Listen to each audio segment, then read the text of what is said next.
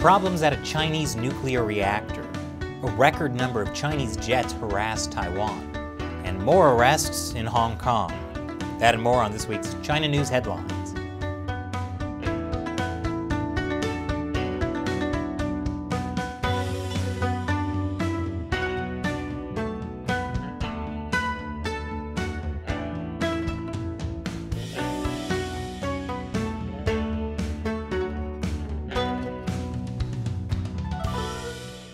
Welcome to China Uncensored. I'm Chris Chappell.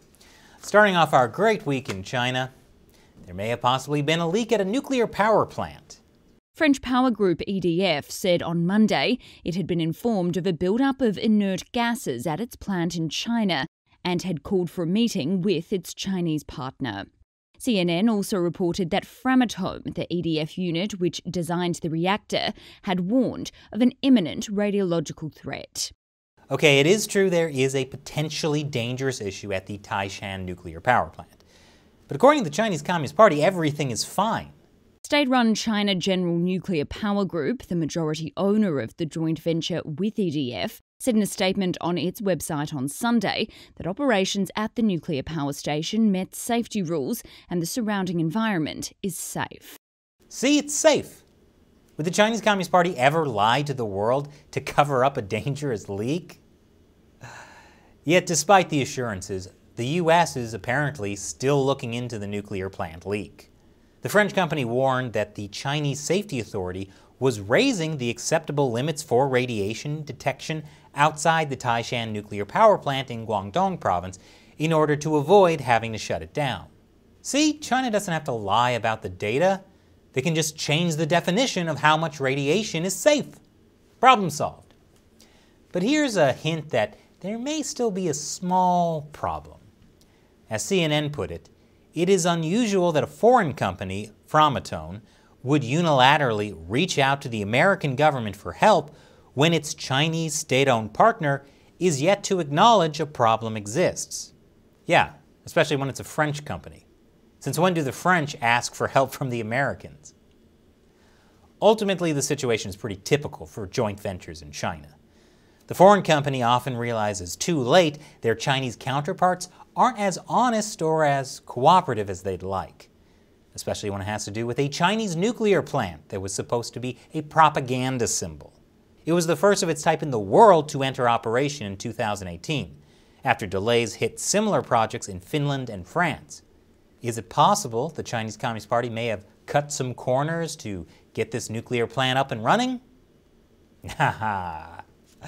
Speaking of cutting corners, a gas pipeline in China exploded. It destroyed a busy market in Shurian City in central Hubei province. As of this recording, Chinese state media say 25 people have died. But we all know how honest China is about statistics, especially when it involves local government screw-ups. But as I said in a recent episode about enormous sinkholes opening up throughout China, the Chinese Communist Party tends to care more about the look of a city than the lives inside the city. Corners get cut. And coming up after the break, the G7 tries to counter China. Welcome back. The G7 is a group of the most powerful economies. They had their annual meeting and awkward family photo last week. A big part of that meeting was about countering China. We did a full rundown of their plan on our other channel, America Uncovered. Yes, we have another channel. But the G7 this year also talked about China issues that it ignored in the past. Taiwan, the East and South China Seas, and human rights abuses in Xinjiang and Hong Kong. Obviously, China is not happy. Foreign Ministry spokesman Zhao Lijian said the U.S. is ill and very ill indeed. The G7 had better take its pulse and come up with a prescription. That sounds like a swipe at President Biden being old and confused. But the Communist Party isn't just upset at the G7, they're also mad at NATO. NATO called China a global security challenge, something they haven't done before. We're talking baby steps here. NATO only expressed concern about China's growing military. While NATO still considers Russia a threat, China merely presents challenges. But even that was enough to infuriate the Chinese regime, which responded that China is actually a force for peace, but will defend itself if threatened, which is like a burglar saying he's all about protecting private property, and if you try to take anything from his sack, he'll knife you. China once again proved how devoted it was to peace this week by sending a record 28 fighter jets toward Taiwan. That was in response to G7 leaders calling for a peaceful resolution to the Taiwan-China issue. The problem is, the Chinese Communist Party is never about peace. It's about leaving the world in pieces. Meanwhile, the U.S. sent the aircraft carrier Ronald Reagan to the South China Sea, along with 2 guided missile destroyers. The U.S. said it was part of routine freedom of navigation operations in international waters. Chinese state media called it Cold War baiting, unlike flying fighter jets towards a country you've threatened to invade. Last month, a botched marathon in China resulted in 21 deaths. An investigation was launched into why organizers ignored extreme weather warnings. And now, the Communist Party chief who was responsible has mysteriously died. Well, it wasn't that mysterious. He fell from a building. Don't worry, local police say it wasn't homicide, but they also aren't saying it was suicide. How many other options are there?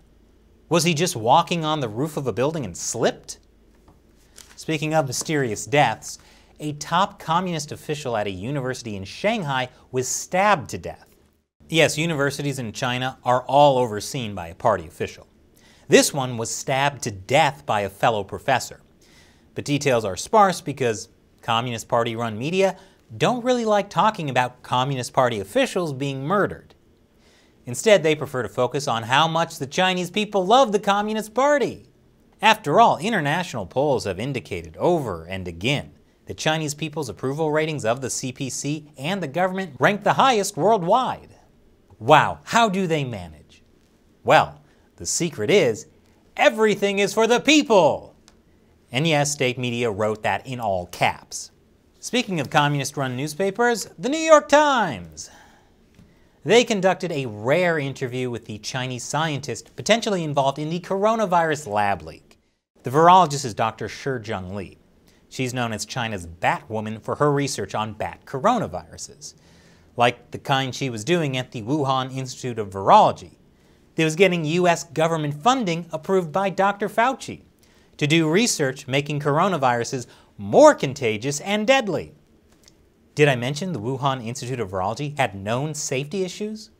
Or that some scientists have been saying for over a year that there are signs the coronavirus was engineered? Anyway, as the New York Times says, the idea that the virus may have escaped from a lab had long been widely dismissed by scientists as implausible and shunned by others for its connections with former President Donald J. Trump. But now that Trump is impeached and out of office and banned from social media, can we please start investigating the truth of a deadly virus that was never actually connected to Trump in the first place? It turns out, still no. That's why the New York Times interviewed the virologist at the center of all this, to dismiss the idea once and for all. Dr. Shi has denied these accusations and now finds herself defending the reputation of her lab and, by extension, that of her country. You see, saying the coronavirus may have leaked from a lab is racist and xenophobic. The New York Times says Dr. Shi could barely contain her frustration. I don't know how the world has come to this, constantly pouring filth on an innocent scientist. I'm glad the New York Times is still doing the propaganda work of the Chinese Communist Party. But you know who isn't doing the CCP's work? Romania. They've just banned Chinese telecom Huawei from the country's 5G network. Every U.S. administration, from Obama to Trump to Biden, has warned about the risk of Huawei. The fact that these 3 guys agree on anything tells you something. And more countries have been joining the U.S. in banning Huawei from 5G networks. It's part of what the U.S. State Department calls the Clean Network. Just another Trump-era initiative the Biden administration is carrying on. And Hong Kong police have arrested more democracy activists. I'll tell you why after the break. Welcome back. Over in Hong Kong, people celebrated the 2-year anniversary of the 2019 anti-extradition protest. It launched months of protests against the Chinese Communist Party and its growing control of Hong Kong. And of course, ended with the Hong Kong National Security Law, which was pretty much everything they were protesting against. Which is why this anniversary was celebrated by police arresting people for commemorating it. But that's not all. Hong Kong police have had a busy week. Hundreds of police raided the offices of the Apple Daily, a pro-democracy newspaper. They also arrested the editor-in-chief and other executives. Police said Apple Daily was violating the national security law by publishing articles which called for sanctions on Beijing or Hong Kong. When other media tried to ask the police which Apple Daily articles violated the national security law, the police refused to answer. It's almost like they're trying to make all Hong Kong media afraid of publishing things that could get them arrested. Police also froze Apple Daily's assets, so it's not clear how long the paper can keep going. But Apple Daily defiantly printed 500,000 copies the day after the police raid with the message that everyone has to hang in there. Meanwhile, Jimmy Lai, the founder of Apple Daily, is being put on trial. He faces life imprisonment. For what? Why, for violating the national security law. Somehow. Something to do with colluding with foreigners to do something. Look, they don't need a reason. On the bright side, the American anti-communist organization, the Victims of Communism Memorial Foundation, awarded Jimmy Lai a top honor for his lifelong commitment to democracy in Hong Kong. Hopefully he can accept the award in person one day. But if he ends up in prison for life, they also will present Jimmy with this very nice cake. Jimmy, we put a special ingredient in the cake. But I'm happy to say I won't need to bake a cake for Hong Kong activist Agnes Chow. She's been released from prison. She never should have been in prison in the first place. That's according to the Congressional Executive Commission on China, a bipartisan group of U.S. lawmakers. They tweeted, a more appropriate action to commemorate the second anniversary of the 2019 Hong Kong protests would have been to drop charges against those who participated in those protests and release all other political prisoners. Which sounds to me like these hostile foreign forces have been colluding with everyone in Hong Kong. China's going to have to lock up everybody now. I've got a lot of baking to do. But first, it's time for me to answer a question from a member of the China Uncensored 50-Cent Army, fans who support us and our efforts to expose the truth about the Chinese Communist Party by contributing through the crowdfunding website Patreon. Mika Ranta asks, that sinkhole looks like Photoshop or something.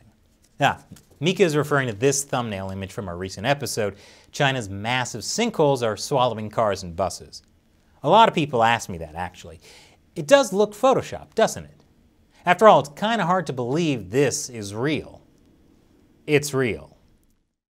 Sometimes things that happen in China are beyond belief. Thanks for your question and your support, Mika. And a big thank you to everyone who supports China Uncensored on Patreon.